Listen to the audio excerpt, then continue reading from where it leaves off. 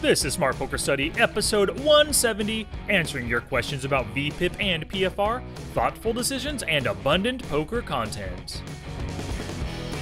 I hope you made some smarter goals for 2018 like I discussed in last week's episode number 169. And don't forget to work on some good habits to help you accomplish those goals.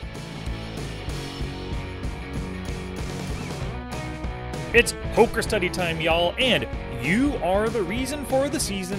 This show only exists because you listen and you tell your friends. So thank you very much, and Merry Christmas, of course. So before you all yell at me for not seeing The Last Jedi yet, I have a really good reason, I promise you. The kids are out of school next week for Christmas break, so we're waiting for that. Thankfully, I have successfully avoided every movie trailer for it so far, so I have no idea what to expect. Other than there's going to be a Jedi in it, and maybe he's the last one. And speaking of one, I want to thank the one, the only Corey Harwig for being my newest supporter on Patreon. Thanks for joining the Patreon party this season, Corey. My supporters on Patreon are the very best, and I wish you all a super Merry Christmas. I love creating this show for y'all, and the time that I spend creating it is supported by everyone on Patreon. Your support shows me that you enjoy the show, and you want it to never stop, never stop. And to start your own support of the show, go to Patreon, that's patreon.com/smartpokerstudy. There are different levels of support with different rewards attached. And just this past week, I sent out the rewards for December. The podcast was a special heads-up poker challenge with a couple of prizes up for grabs, and it's only open to Patreon subscribers. And the training video showed you how to use Poker Tracker 4 to look at the population tendencies of your opponents. So once you begin your support on Patreon, you'll get the current month's reward as well as access to the archive of patron-only content. For just a few dollars a month, less than one buy-in for many of you, you'll support the show and receive some valuable content in return. So visit patreon.com/smartpokerstudy to start your support. Okay, I think it's that time. It's Q&A time. We have 3 of them today from Charles, Lou, and Nick. So please visit the show notes page for everything I discussed today. www.smartpokerstudy.com/pod170. Okay, gambate! This is damn exciting stuff. Today's first question today is about the relationship between VPIP and PFR, and it's from our buddy Charles. He's the one that asked about VPIP and PFR separately in the prior 2 Q&As. So he and I went back and forth via email, and I told him that on today's episode, I'll talk about the relationship between the two. So here goes.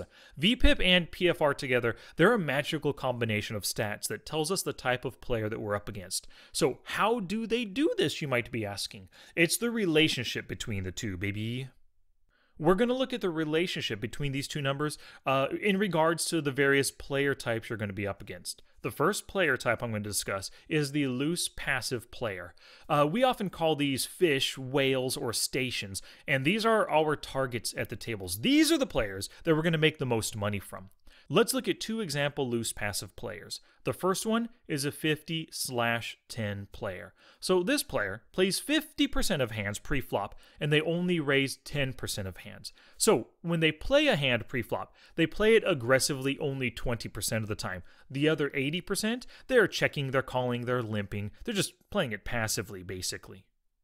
The second player example, you might see these quite often. It's a 30/5 player. So they play only 30% of hands, and they raise only 5%. So 5 out of 30 means that they're aggressive pre-flop only 17% of the time. Now, these players, these loose passive fish with these kinds of stats, I often color code them green. And green obviously means go, so I want to enter as many pots as possible with these green colored opponents. The next opponent I want to talk about is our tight aggressive, our tag players, and that's what we normally call them, tags. Now, 2 example player stats for these. The first is a 20/15 player. This player plays 20% of hands, and they raise 15%. So when they enter a pot, they enter it aggressively 15 out of 20 times, or 75%. They know the importance of aggression, and they use it to steal pots, and they have post-flop initiative with all of this aggression. Another common tag stat that you'll see is like a 15/12. They're still tight aggressive, just a little bit tighter than that 20/15 player. Because they're a little bit tighter, they miss out on lots of money-making opportunities, but they still love raising. These players raise 12 out of every 15 times, so that's 80% aggression pre-flop. They don't call too often at all. If they are calling, they're calling with decent pairs, suited connectors, and they're calling in position with Broadway hands as well. I color code these players yellow, or I'll color code them blue if they're winning tight aggressive players. And yellow basically means caution. You know, when they're in a pot, it's often for a good reason, so I have to be slightly wary before I enter after them. Kind of related to those tag players, let's talk about the ultra tight and aggressive players. We often call these nits. 2 example stats for these players. The first is a 10/8. So these players only play 10% of hands pre-flop, and when they do, they're coming in for a raise 80% of the time. Their tiny range, it's really value heavy, and it gives them a better shot at hitting the flop hard with top pairs and over pairs. And any kind of draws they have are often nut straight or nut flush or second nut flush kind of draws. The other example of a nit is a 10/2 player. So this player is ultra tight, but a bit passive. They only play 10% of hands still, but they come in for a raise with only the strongest hands, like pocket jacks or better, and ace king. When I come across a nit player, I often color code them red. They're raising, so they've got a strong hand. Hopefully, I've got position and a good hand that can crack big pocket pairs, and ace king. Now, on the completely opposite spectrum from the 10/2 player, let's talk next about lags, loose aggressive players. So, an example stat for this player is a 35/25. So this one plays a big 35% range preflop and comes in for raises with 25% of hands. This is pretty darn aggressive. Take some time right now, whip out Flopzilla or some kind of an equity calculator and try to build a 35% range and a 25% range. Try to build those without suited gappers or offsuit hands, and you just really can't do it. Give it a shot, but let's see how strong of a range you can actually build. These players play a ton of hands aggressively, which makes it pretty tough to make a profit with this style of play. It is doable, it just takes a ton of study and practice and really understanding your opponents and knowing who you can push around with that aggressive play. Another loose aggressive player, another lag that you're going to see, is like the 30/22 player. These players are still very aggressive. They have a gap of 8% between the two. 30/22, there's an 8% gap there. So not only are they aggressive, but they do plenty of calling as well, either from late position or from the blinds. I color code these lags in orange color, or I'll color code them blue if they're a winning loose aggressive player. So when I see the orange color on my left, I know that I'm going to be put to the test. Orange or blue, of course. And now let's go even further. Let's talk about the ultra lags. These are the guys that I often call donks or maniacs. So an example stat of one of these is like 50/35. Wow, can you imagine playing 50% of hands and playing 35% of hands aggressively with like 2 bets, isolation raises, 3 bets, and squeezes pre-flop? This really is a disastrous style of play. They can quickly build stacks when the cards are falling their way, but they can lose stacks even quicker. Another ultra lag or donk or maniac that you'll encounter is the 50/25 player. So we think of donks and maniacs as using too much aggression, which is totally true. But this donk, this 50/25 player, has a gap of 25 between VPIP and PFR. This means that they're passively playing 25% of hands pre-flop. That is a ton of limping and calling just to see the flop. If you build out a 25% range using Flopzilla or PokerStove or something, you'll see it contains a ton of weak crap that can really only win money with super bluffy aggression or just hitting miracle flops. I mean, how often can you really win a big pot with Jack-7 suited? Are they, how likely are they to make that profitable? That's why this donk style is just so difficult to play and difficult to make profitable. And I definitely color these players with an orange using Poker Tracker 4. And they're just overly aggressive with way too many hands. So when I'm playing against them, I strive for in-position play, and I look for good opportunities to pick up their chip spew, which they're eventually going to do. So thank you for this VPIP and PFR question, Charles. I do appreciate it. Question number 2, is about the abundance of poker content out there. And it comes from Lou. And many of you might not know Lou, but I imagine eventually someday all of you will. He is Poker Dad on YouTube. He's putting out a ton of micro stakes content, not only his play online, but also going through his bankroll challenge right now, reviewing hands on his site. And he's just an all-around great guy. I really like his videos. I recommend that you check him out. Poker Dad on YouTube. And in the show notes, you can find a link. But Lou sent me an email, and this is what he says. With all of the amazing poker content out there, especially on YouTube, how do you prioritize what to watch, and how do you decide what is useful content and what is garbage? Thanks, from Lou. Alrighty, I do appreciate that question, Lou. So there are 3 things that I recommend to help prioritize your content studies, as well as to help you not waste time with the garbage out there. The first thing is subscribe to your favorite content creators. So maybe your favorite is Splitsuit, or it's Nathan Williams, Black Rain 79, or it's Jonathan Little, or Alex Fitzgerald, Assassinato. Subscribe to their channel and turn on notifications. Also, of course, go to their website, sign up for their newsletter so you could see every newsletter that comes out. And once you subscribe to their stuff, don't watch every video or read every article. You want to search through their channel for keywords that relate to the theme of your week's study. And this, of course, relates to the second recommendation I have, and that's basically to create a weekly study plan. I've talked about it in both of my books already, but if you're working on your 3-betting this week, you want to search through your favorite content creator's website and YouTube channel for relevant videos and articles. Don't bother watching a C-betting video or a sweat session video if your focus is on 3 bets this week. And my third recommendation is to take notes and cut bait if necessary.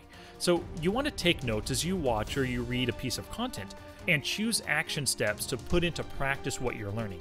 If the content seems like it's of little or no use at all, don't force yourself to finish the video or read out the entire article.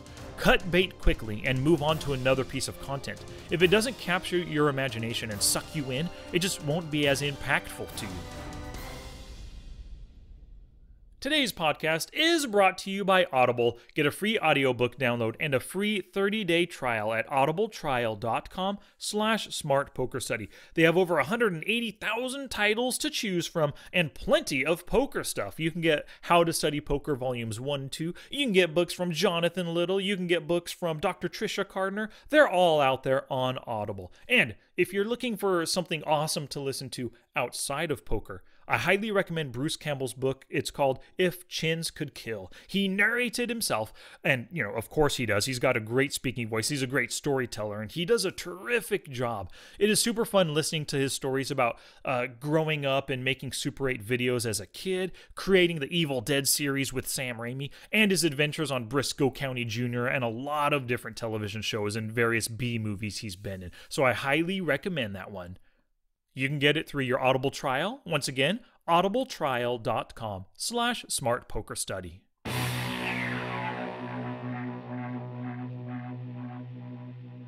And 2 shout-outs today. The first shout-out is to Flavio Oliveira. He purchased the Smart HUD. Thank you very much, Flavio. You sent me tons of questions about it. I've answered those questions. I hope you're using it to myrtleize your opponents. And the second shout-out goes to Ralph M. What he did was he left a killer 5-star review for How to Study Poker Volume 2.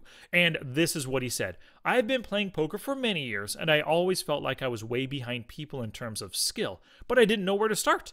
I watched lots of videos with no rhyme or reason or method. I just looked at what sounded interesting. I started several books that I never finished. I played and won just often enough to keep me interested in the game. Earlier this year, I discovered Sky's podcast, and I was instantly hooked. As soon as this book was released, I grabbed a copy.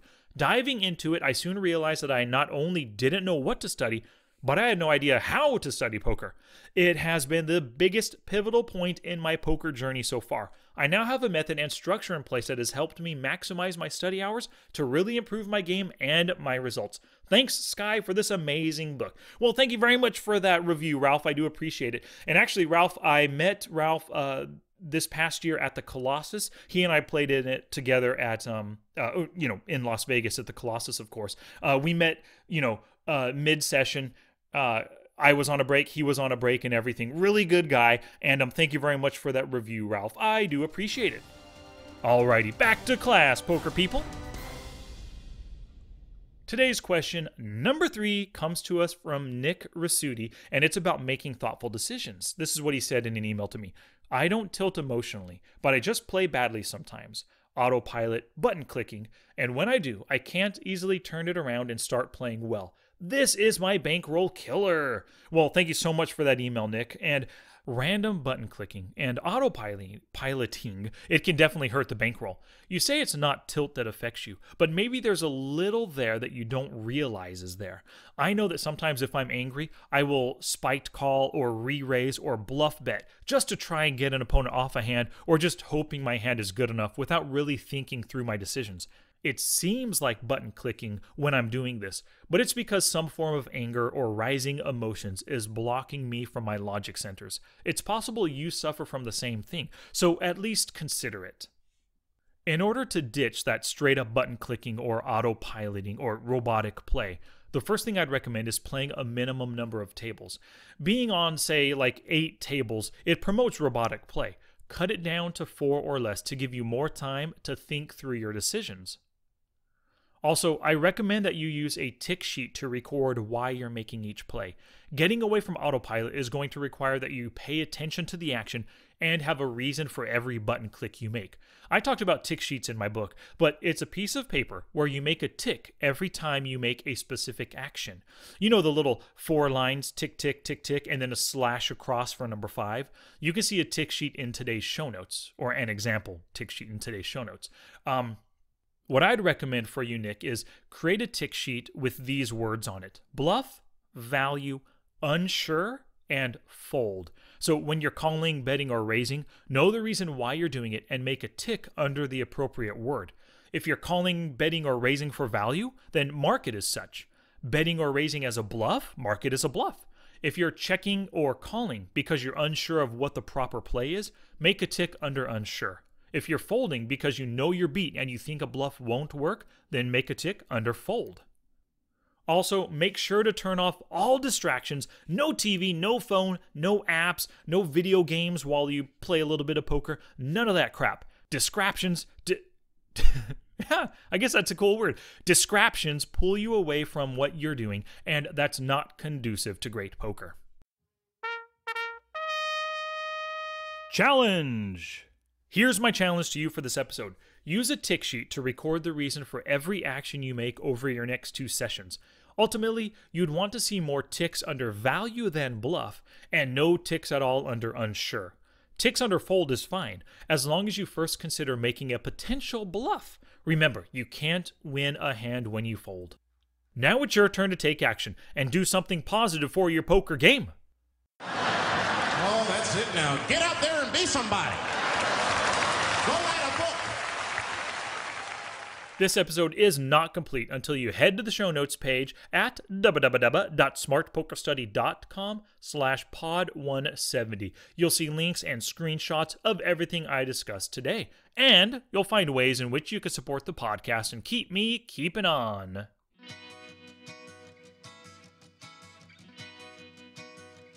Thank you so much for listening today. Have you enabled my Alexa flash briefing skill yet? It allows you to play the latest podcast episode every morning as you brush your teeth or make your breakfast. Just search for Smart Poker Study in the Amazon Alexa store. After you test it out, please leave a 5-star review. And if you could type the words Smart Poker Study, you can find me on Twitch, YouTube, Facebook, Instagram, Twitter, and now on Share My Pair. And if you've got any questions, please send them on in. sky@smartpokerstudy.com. Alrighty, poker people. Next week in episode 171, I will conclude the 10th minimum effective dose on poker mindset when I discuss various mental stuff like stress, performing optimally, FOMO, and some other goodies. Word of mouth is the best advertising, so thank you very much for sharing the show with other poker people. Your sharing and caring is what helps us grow. Until next time, study smart, play much, and make your next session the best one yet.